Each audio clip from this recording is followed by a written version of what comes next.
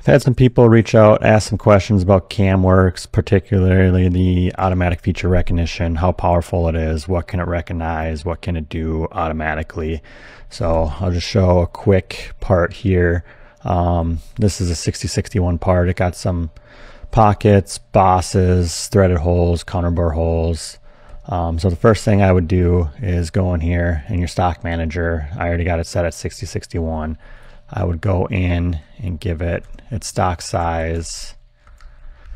Give stock on all sides is typically what I do. And you can set a coordinate system, but I'll skip that just to show the feature recognition. So from here, I would go up to the top, extract Machinable features. This is going to look at the part, all sides. It's going to find all the features it can machine. So from there, you can see in the feature tree, it found all these features, face feature because of the stock, outside perimeter. One thing I'll point out is the threaded holes. It found 1024 and quarter 20 holes in here. Counterbore hole, pockets, hole pockets, counterbore holes. From here, we would generate the operation plan and then generate the toolpath. So within 3 clicks, you have a full program. So now if I go through, so this first op is coming from this side. So if I go from here and simulate, we'll go by setup. So I'll simulate this first op.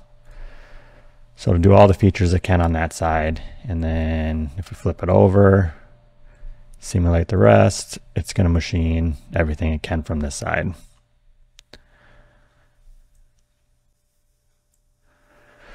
Now when that's done, if we do a target part comparison, you can see everything that is machined should be green on both sides. And that is a fully 2-op, feature recognized, pulled all the operations out, generated toolpaths. One thing I will point out again here is I have this set up in mind to pull out center drill, countersink, and tap for all my threaded holes. It knows what size drill it needs. It knows what size countersink it needs to put on based on the thread diameter. So that was just a quick tutorial on CAMWorks Automatic Feature Recognition.